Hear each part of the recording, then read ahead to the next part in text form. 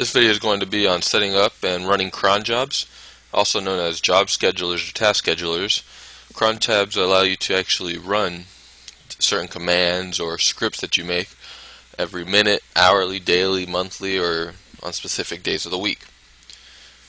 Now, for cron tabs to work, it assumes that your computer has to be on. So your computer can't be off, or else the cron tabs won't actually run as scheduled. So if your cron tab is scheduled for, let's say, 5 in the morning, and your computer is off at 5, but you turn it on at 6, the cron job from 5 in the morning will not run.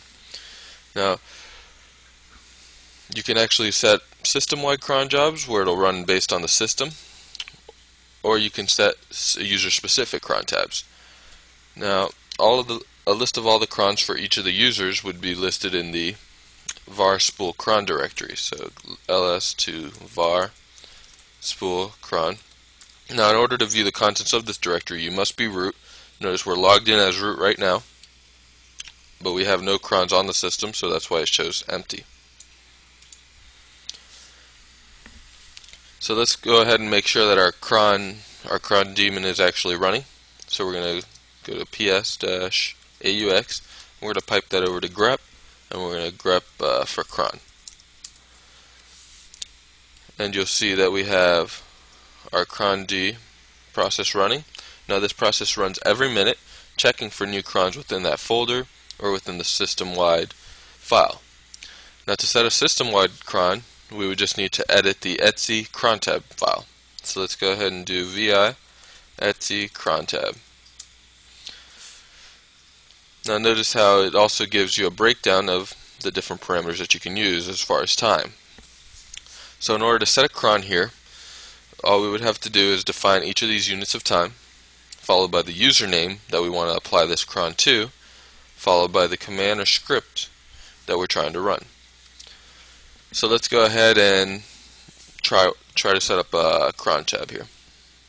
So we're going to go into insert mode, and let's put a comment. So you can put a comment by adding a pound symbol at the beginning of your line. And we'll say testing crons. Now in your system you might want to be a little more descriptive of what those crons are, and it's always good form to actually set comments in your crons or scripts or whatever you're actually developing or making changes to. So let's go ahead and create a cron as the root user. So we'll go ahead and start by defining each of these units of time. First is the minute. Now we can say from 0 to 59, which would give you the 60 minutes for the hour. Now you would just do that by defining the minute, and then you would space, define the hour, space, define the month, the day of the month, then the month, and then the day of the week.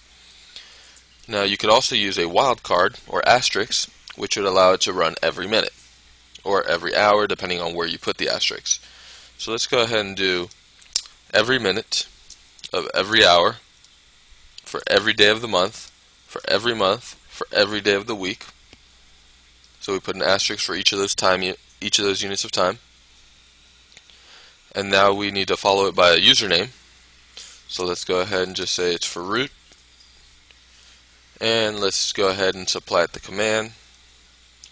So now one thing you need to know is you don't always have to, but it's a good habit to define the full path of the command. So let's go ahead and press the escape key. We're going to type colon, exclamation point. So also people call it bang or shebang. And then let's go ahead and follow by which, and let's use the uptime command. So which uptime, so you'll see it's located in the user bin uptime. Now what I did here was I was able to stay within my Vim program and run an actual Linux command that will give me the path to the specified application or utility that I requested. So let's go ahead and press enter. So I'm back in Vim. So just so you guys see that again, I pressed escape, colon, the bang symbol. Then I type the command that I want to run, which is which, and then uptime, and then it gives me the directory path right here. of user bin uptime. So let's go ahead and copy that. We're going to put a space here. Oh, let's get back in insert mode. Put space and paste that in. So now we're running uptime, and we're going to go ahead and do append redirection and add it into the root directory for uptime. Let's do system-wide.txt. I'm going to exit this, save it, and now that we did that, our cron is going to run every minute. So let's just do ls. You'll see that we currently do not have a file here. Run the date utility, and you'll see if you give it about another 45 seconds, we should have a file automatically created. Now if we want to watch that date command, let's say real time, we can use the watch utility followed by n for a number of seconds, let's say 1 second, followed by the command you want to run. And you'll see here that it actually shows us every second what's happening with this command. It's just a useful utility for you to use when you're, let's say you're trying to time things out or see what's happening real time to a command. Okay, it's almost ready. We should almost have our first file with our line. Let's go ahead and check. So I did Control C, got out of that. Let's do ls, and now you see that we have an uptime system-wide.txt. Let's do ls-l, and that way you can see the timestamp. It was created at 7:20 a.m. my time. Let's go ahead and cat the contents of that, and you'll see that it actually wrote the time. So the cron actually ran at 7:20 at the 2-second mark. We had 2 users logged in at the moment with a load average. So let's go ahead and go back to our, let's just let it run actually one more time so you can see how it appends the uptime every minute. Alright, give it another couple seconds. One more second, and then it should run. Alright, let's go ahead and cat the contents. You'll notice that the actual size of the file changed. We had 63 bytes up here, but now we have 126 bytes. So that means we actually wrote something to this file.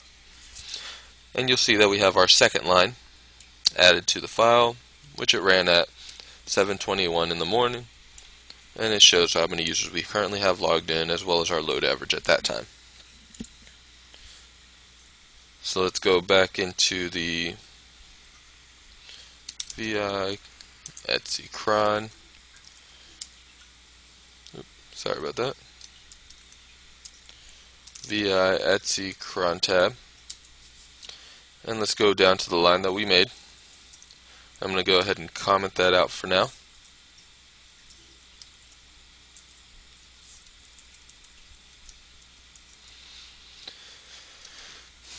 And let's go ahead and create user-specific crons. So now, in order to create the user-specific cron, Linux has provided a utility called CronTab. Now, if you type CronTab by itself, it won't do anything. It's expecting a command.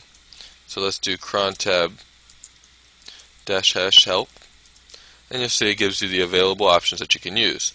We have the -e, which we use to edit the cron tabs, -l, which we would use to list our current cron tabs, -r if we wanted to delete cron tabs, or and then we would add the -i in order to prompt the user before deleting the cron tab. So you would use the -r and -i simultaneously. And then we'd also have the -s, which is for SE Linux. So let's go ahead and check to see if us as the current user root have any cron tabs enabled. So we could do CronTab -l. Not supplying a u. Now you could also supply a -u. So CronTab -u, and we could say root -l, and that would define the actual user. So whenever you do CronTab -l, it would just show you the list of crons for the user that you're currently logged in as. But when you supply the CronTab -u and then define the actual username followed by the -l, it will show you the list of crons for that particular user. Now, in order to use the -u option, you would need to be logged in as root so that you can access everybody's cron tabs. So let's go ahead and create a cron tab under the root user. So cron tab -u, and we'll just say root -e. So we're going to be editing our cron tab table.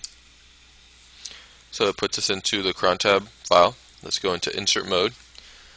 And just like before, we would start with the units of time. So I'm going to do asterisks for every minute of the day, for every minute of every hour. So the second column is always the hour. For every day of the month, for every month, for every day of the week. And then we can also, let's just do the same uptime command. So I'm going to go ahead and just bang which uptime. So user bin uptime. So let's go ahead, space, get back into insert mode, space user bin uptime. Now notice I didn't have to supply the actual username here.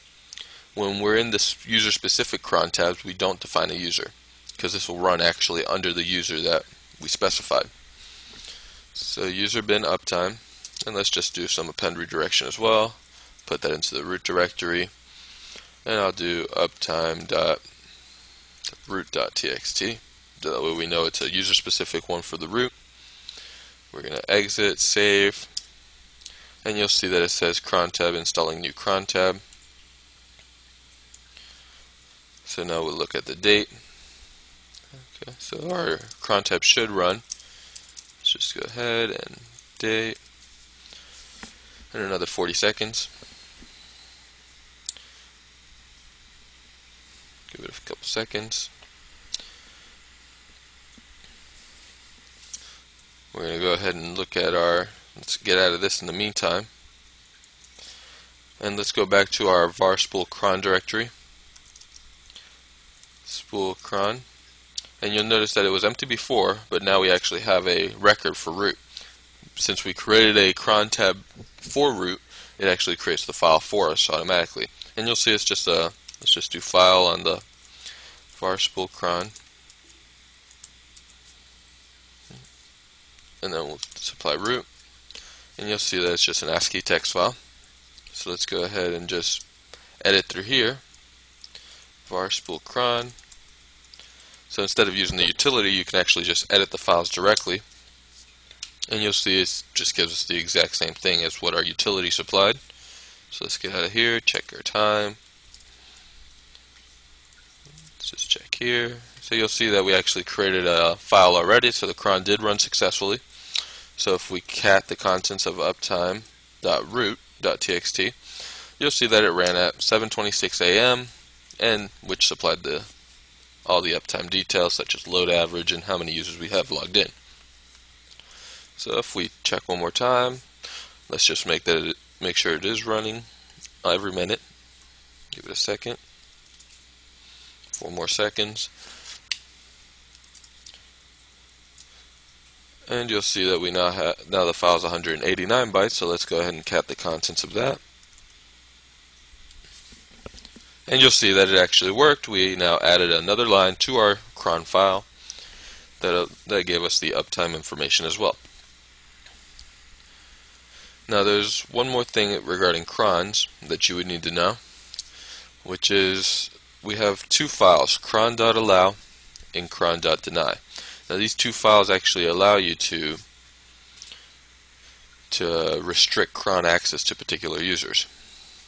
So let's go ahead and we'll just go ls etc cron, and let's just etc everything that starts with a C. Ls, let's be a little more specific. And you see we have these cron daily files, cron hourly, cron monthly, cron weekly. But the two files that we need for cron.allow and cron.deny aren't there. So on this setup in CentOS 6, it doesn't automatically create the files for you. But it will recognize it if you do create the files yourselves. So let's go ahead into our etc directory. And let's say we want it, and let's just create a vi to cron.allow,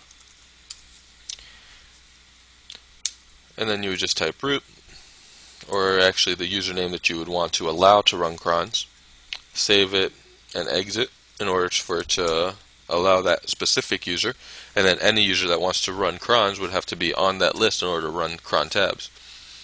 You could also deny specific users instead of supplying the system with a list of users that can run crons, you can actually deny whatever user you want. So in order to do that, you would just create the file vi cron.deny and then add the username to that list.